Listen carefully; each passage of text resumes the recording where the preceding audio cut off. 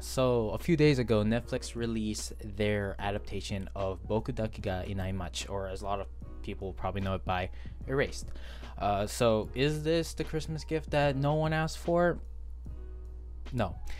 So when it comes to live action adaptations, there is obviously this distinct divide when it comes towards them. There's 90% of people would probably say that they fucking hate them, whereas like the rest will sort of like them because let's face it, a lot of live action adaptations aren't amazing. But for me, when it comes to this adaptation, I can honestly say that this is the best live action adaptation that I have ever seen, and if you guys see it, you will probably think the same too. At least I'm just guessing out there because I honestly think it is really good. So when this thing was first announced, I can't help it. I honestly just ignored it at first. I thought it was going to be complete garbage, even with the Japanese cast, because with a lot of Japanese live action adaptations, they're just pretty much garbage as well, especially when it comes to like the acting. I don't know if it's just me, but like whenever you watch those adaptations, they tend to try and act like the anime counterparts, which comes off just really cringy, and it just doesn't play well into the adaptation. But with this series, they didn't do that, and it felt really like immersive to watch. So a lot of that plays into just pretty much how it was made. This series is a really well made series. It's 12 episodes long, so it's not a live action adaptation movie like the garbage that the Erased movie was, but it actually works out pretty well. A lot of the episodes aren't even like to a certain length. There's some that's like 24 minutes to about 30 minutes, which I think really helped play well into how the story was told. First off, we got the color grading. Now when it comes to like the saddish, or I guess lonesome parts of the story, we get this like bluish grayish tint, which it really does help sell that feeling of being alone and being isolated. And then when we have these moments where we're supposed to feel I guess like happier, or like when there's moments of interaction between people, because a big theme of this story is to not be alone. So when Satoru is in his household or with his friends and stuff, we get more of a warmer color grading. Like it plays well into how you're supposed to feel during those scenes, as well as there is a huge use of ambiance sound throughout the series. Now there is music that plays out, there is a soundtrack for it, but I just felt like a lot of scenes heavily relied on ambiance to sell, I guess, that ominous dark tone that the series was trying to go for, considering the context of it. And using ambiance helped make it feel like uneasy. You felt nervous while watching it, and helped sell the tension and I guess suspense that you're supposed to be feeling throughout those scenes. And I think what helped play a big role in making this a really good live action adaptation is the acting.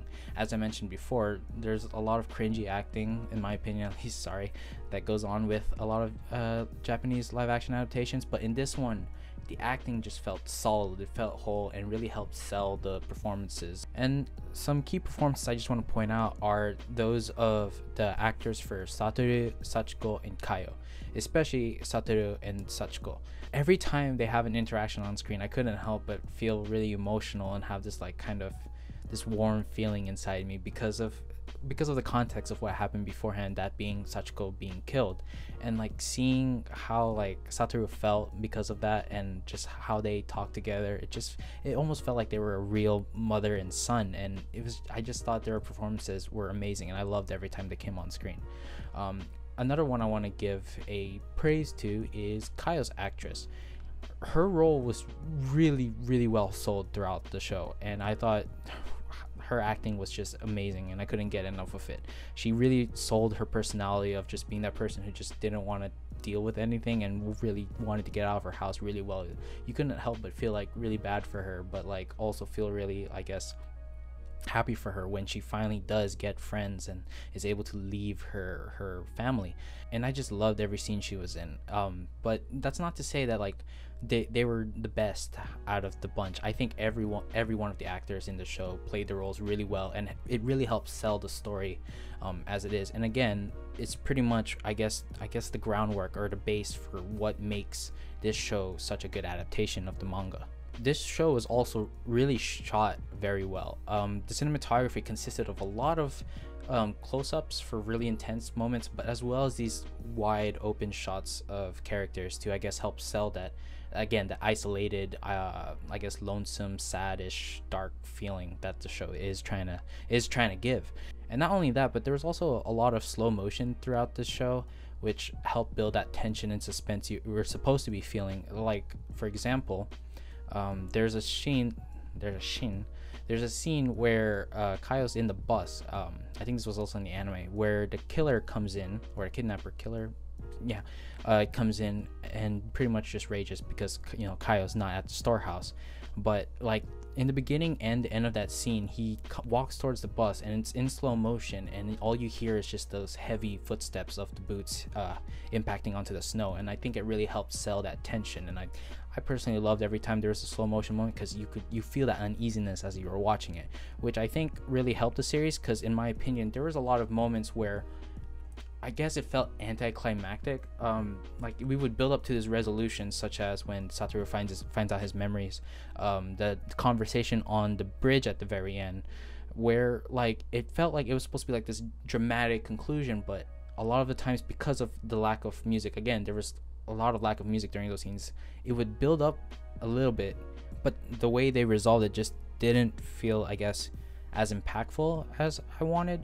I don't know if some of you will probably feel the same way, but if you watch the show, you might get what I'm saying. And I don't know if it's just me, but I was a bit confused, because throughout the show there are a lot of transition scenes using, I guess, like this factory area where they'd have like the chimney puffing out smoke, and that shot occurred multiple times throughout the shows. But I don't know if they were trying to go for like a motif or something. It didn't really make sense. At least that's, maybe I'm just reading too much into it, but if there is a deeper meaning into it, if like at all, then be sure to leave a comment down below telling me what it is.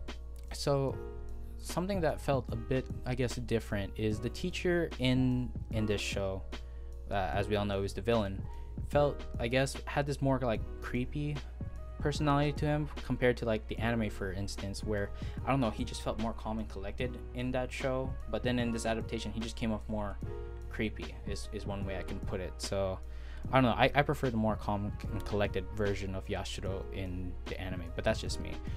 In this adaptation, we also get more of Yashiro's backstory concerning the stuff that happened with his brother, which I think helped sell more of like the motive of like why he was doing things. In the anime, you kind of get a sense of it, but I felt like it was more grounded here, and that we could actually tell why he was doing the things he was doing because of the backstory that we were given. But again, in this adaptation, I think they still retain the fact that the killer is just too obvious. There isn't that many suspects to really choose from, and so like pretty much early on, you know who the killer is gonna be. You know who the kidnapper is. But I don't know, I guess it kind of works and it doesn't. Like, for instance, I guess you could see it as like, oh, you know who it is, but it's kind of like you're kind of nervous of what he's gonna do now that you know. But I also think that the way they shot Yashiro's scenes pretty much just put it out there saying, oh, this guy is the kidnapper. So I felt like if they hadn't spent a bit like too much screen time on him, or like shot it a different way, and I think from there people could pretty much see that, oh, this guy is probably the kidnapper. He just seems like bad news. So I don't know, maybe if they had like shot it a different way, maybe if they hadn't focused too much screen time on him and really gave us more, I guess, people to choose from to be like, oh, maybe he's the killer or something, I guess it would have played into a more, I guess, compelling mystery of who the kidnapper was. So I think that's one part that both adaptations needed to work on. But what can we help it? It's like that in the manga as well. You pretty much know early on who it is. Now, of course, with adaptations, there's always going to be some differences concerning the source material and the adaptation itself. But there are some of which in the erase that I kind of preferred would have been kept in, or at least worked on a little bit more. One of which being the just kidding motif from Satoru's mom, which helped Satoru figure out if she was lying or telling the truth. There is one instance of it in the series near the end, but it just felt like, oh, it was there, but like they didn't really have that much of a bigger role. And then even a small detail that was added into the adaptation itself was the I guess foreshadowing of the mom remembering to lock the door. So in the manga, it pretty much just happens as Satoru walks in on his dead mom, and he's like, oh, remember, this isn't Hokkaido, you should lock the door. But early on into the series, Satoru actually says, oh, you should lock the door because this isn't Hokkaido. But later on, of course, she doesn't lock the door, and that leads to her being killed. And I think it's just that little small detail of just changing that little bit that like kind of helps, I guess, sell overall that this is really well made, that they took careful, I guess, action in making this a good adaptation. And this is just me being nitpicky at this point, but a lot of Satoru and like a lot of other characters' internal monologue was, I guess, shortened or cut off. There's a lot of monologue in the manga of how Satoru actually deducts the information and puts all the pieces together. We still get that in the adaptation, but I feel like it's just dumbed down a little bit more in this series. Another drastic change in this adaptation compared to the manga and even the anime is that Irie's house doesn't catch on fire. Rather, she has an apartment that she lives in by herself, and the kidnapper attacks her while she's packing stuff for Satoru. So in my opinion, I think this played out better in the adaptation than the manga and in the anime. As Irie is fighting with the kidnapper, she's actually face to face with him, so she actually like got to see who it is. Whereas in the manga, she pretty much just sees her house on fire and then later says, oh, I know who it is, even though we didn't really get to see her come face to face with him in the fire. Another thing that's, I think, a little bit better explained with it is that in the manga, Satoru just shows up at her house when it catches on fire, but in the adaptation, Satoru has Irie's phone and sees the message from the kidnapper that he's coming over, and so I guess that's what provokes him to actually go and check out her house. Whereas, I don't know, he just shows up at the house without any kind of motivation, where he was just sitting at the bridge waiting for her. It's like, oh, I'm just gonna go over and check anyways.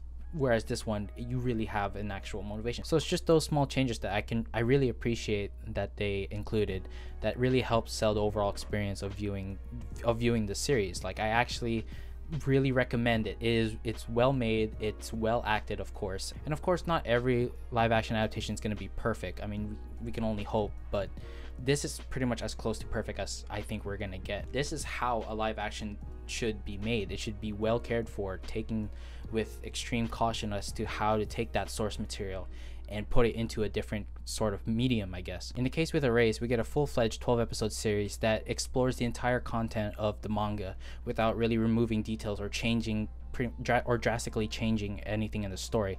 And so that's my personal opinion. I think this series was really well made. It's the best live action I've seen so far. I really can't give this series enough praise. I highly recommend you go check it out for yourself and let me know what you think. Do you think that this is a really good adaptation? Do you think it's probably the best one we've seen so far, or do you think it's mediocre at best, or it's just plain shit? Leave a comment down below letting me know what you think, and until then, have a nice day.